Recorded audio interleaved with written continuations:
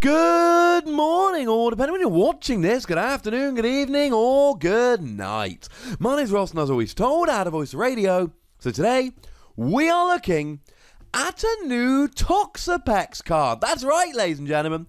In Lost Thunder, we are getting a new Toxapex card, and this one looks rather interesting indeed. And Toxapex is a weird one, right?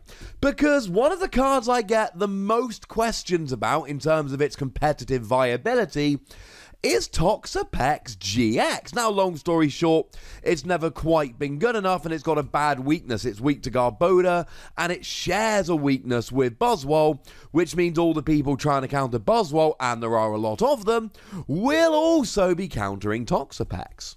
But even so, this new Toxapex is pretty nice, plus it's a water type, which means you don't need to worry about the whole psychic weakness thing. Now, being a water type does mean you have Brooklet Hill to search out the basic, which is lovely, and you've got Aqua Patch to accelerate energy, which is lovely, but it means you're not really hitting weakness on very much, which is less than lovely. Yes, Reshiram GX is weak, which is good, but Ho-Oh isn't, and as I say on pretty much every video where this comes up, Ho-Oh's the best fire Pokemon, and it ain't got no weakness to water, boo, hiss, etc. Now, in terms of the retreat cost here, it's free, which shouldn't surprise you. Toxapex always has a high retreat cost. Weakness to grass is honestly fine. The worst Pokemon generally you should be worried about are Golisopod and Tapu Bulu. They hit for 120, you've got 120, so actually, just don't even worry about it, ladies and gentlemen. They're one-hitting you regardless, although having 120 HP does kind of suck, because Zoroark GX will get a one-hit KO, which, you know, I don't know if you watched as much of the World Championships as I did this weekend, though I have done videos about it, including 6 lessons we learned. I will try to remember to pop a link to that video in the description. But the point is, Zoroark was everywhere this weekend. Zoroark is real, and it is still around, and it's getting a one-hit KO, which sucks, but there's nothing you can do about it. But as always, it is the attacks with which we are primarily concerned, and our translation, as happens a lot, comes from the lovely David Hochmann over at limitlesstcg.com/translations. The first one water energy, your opponent's active Pokemon is now poisoned. Gonna be honest with you, it's not particularly good. I'm not particularly loving it. There's just nothing exciting about this. There's a million different Pokemon that we can use to get poison on here. I mean, we've got Poison Barb, which will do it quite nicely. We've actually got the other Toxapex, the only other non-GX one we've had so far, that's got a really nice ability whereby if your opponent retreats, the new active Pokemon is poisoned. Yes, we are going to talk about the fact those two could combo in a little bit. I mean, we've even got the pre-evolution Marini, which can poison here.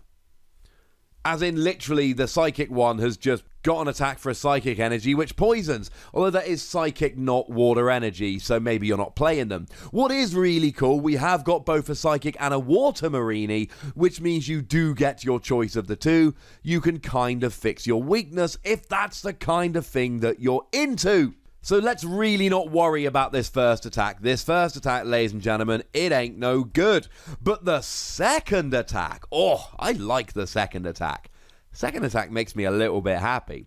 According to David, for 2 water energy, if your opponent's active Pokemon is poisoned, this attack does 50 damage for each damage counter on your opponent's active Pokemon.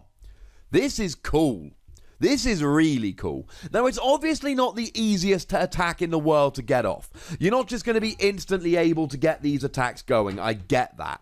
They've got to be poisoned and they've got to have damage counters on. But there's ways to get around this. So let's take the Toxapex from Sun and Moon, the non-GX one. The only other non-GX one. Your opponent retreats, their new active becomes poison, they take a damage counter, it's your turn. In comes this Toxapex and you hit for 50. It's not particularly inspiring. Now, I suppose if you're against a Zorua or a Ralts, they'll be KO'd. And even your 70 HP Pokemon like Trubbish here will be KO'd, because they'll have 10 damage on, they'll take 50, they'll still be poisoned, and then they'll be KO'd by poison at the end of their turn, going up to 70. But this isn't particularly exciting. So what we need are better ways to put free damage on with poison. The way I see it, 3 is the magic number here. Now, in theory, you poison them, they take 10. After their turn, they take 10. After your turn, they take 10. After their turn, they take 10. Then they come in with 4 and you can hit for 200 and you're fine. It's too awkward. You need to get 3 damage counters on with poison. Then you're hitting for 150. Plus the 3 for poison is 180. But then they take a poison at the end of your turn. They end up at 190. Now we're rolling, ladies and gentlemen. Now we are rolling. Because stuff like Rayquaza, Buzzwole, etc., they go down to this very nicely indeed. Now, what you can do is just poison them and wait for them to have enough damage, but like I've said, firstly, it takes a bit too much time, but secondly, you're giving them a chance to heal. This is coming out in the same set as Life Forest Prism Star, which means your opponent can heal 60 damage and all special conditions from one of their grass Pokemon. If your opponent is no longer poisoned, it doesn't matter how many damage counters are on them. Remember, they must be poisoned, and then you do 50 times as much damage as on them. That's not ideal. What you need here is them poisoned and 3 damage counters on. So really, you can either poison them, do 2 damage counters, hope they don't get out of it, they take 2 coming back, or you can try and poison them at the end of their turn.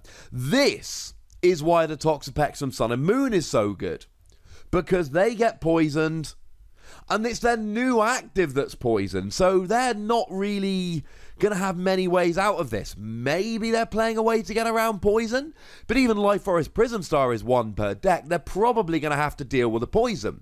What you would generally do with poison is want to play something like an Ace Roller, but they can't do that because they've had to retreat into it. Now, they're not always going to retreat. Sometimes they're going to Guzma, etc. But if they retreat, then they get poisoned, they come into your turn with 10 damage. That's not enough. What you do is you combine this with Seviper. You put 2 Seviper on the bench. Now when they retreat into a new Pokemon, they get poisoned. They take 3 damage counters going into your turn. Then you're golden. Because what happens is they take 3 damage counters. You hit them for 150, which goes up to 180 in total. Then they take another 3 after your turn, and oh look, now they're up to 210, and stuff like Zoroark will be going down here. You'll notice how I've not mentioned Choice Band yet. Choice Band puts them up to 140, and it's only the odd thing like Metagross, which is going to actually survive that hit. So yes, this seems a little bit awkward. But if you've got 2 Seviper and the Sun and Moon Toxapex on the bench, they retreat, they go to your turn with 3 damage counters on with poison. You hit them for 150, they're at 180 in total. They take 3 damage counters and go up to 210. That sounds okay by me. And the good news is Alolan Muck will not turn off Toxapex's ability. The bad news is it will turn off Seviper's. Now, in terms of energy cost here, you can use counter energy if you're behind on prizes, and you can use Aqua Patch, so even though it's 2 energy, I really don't think that's a problem. And maybe having both the Toxapex and the Seviper is a bit too awkward. But let's not forget you've got Brooklet Hill to help you set up here.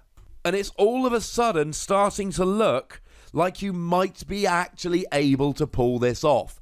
And that would be awesome. This could be a really fun little deck. Now, if they're not poisoned, boo, hiss, etc. And although none of them are at the moment, if you do happen to come across a fairy deck playing Comfy, for instance, that is going to go very, very badly, very, very quickly. But how many people do you know, how many deck lists have you seen lately, where your opponent's got a way out of poison? Not many. This is a fun combo, ladies and gentlemen. Now, the other thing we need to mention here is Shuckle. Shuckle, I reviewed it the other day. The video's up to 10,000 views. I gave it 5 wassies.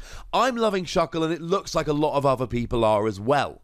Shuckle's got a great ability, meaning it doesn't take damage from Pokemon with 2 energy attached or fewer. However, It's got an attack, the main attack here, 1 colourless energy, triple poison. Your opponent's active Pokemon is now poisoned. Put 3 damage counters on for poison between turns. This is a great little tech for Shuckle. Remember, Shuckle's colourless energy, so you can play water energy, you can play Aqua Patch. And now, sure, some turns they're going to be able to get out of poison, but some turns they're not. And this will give you a great KO. Now, a lot of the time, you're going to want to leave Shuckle in the active because of the ability. But this will allow you to get big one-hit KOs. Your opponent takes 3 damage counters from poison with Shuckle. If they do not get out the active, it's over. Because you're going to come back into your turn with 6 damage counters and poison. Toxapex is hitting for 300. And yeah, maybe your opponent gets a KO on a single prize Toxapex. Is anyone worried about that? Personally, I'm not. But you know what, ladies and gentlemen? It's time to give this a score. I'm giving it between 3 and 4 Wassies. We don't give half Wassies. That would be barbaric. I'm going to sit here and tell you this is the best card ever. It's not. But is there a great little combo to be made with Seviper and the other Toxapex? Oh my goodness, yes. Is this worth considering in any deck that has even a passing interest in poison? Oh my goodness, yes. You know what, ladies and gentlemen? I like this card. But if you don't, great news. There's a comment section. Make sure you go nuts, but make sure you be nice. It's very important. And of course, make sure you like this video, subscribe to this channel, follow me on Twitter at the Wassie, and Twitch for some live action at twitch.tv/PTCGRadio. If you want to support the channel, get some bonus podcasts and all of that, head on over to patreon.com/PTCGRadio, where you can do exactly that. But by far the most important thing, as always, is to look after yourselves. Until next time. Thank you very much for watching. My name's Ross, and you've been watching PTCG Radio.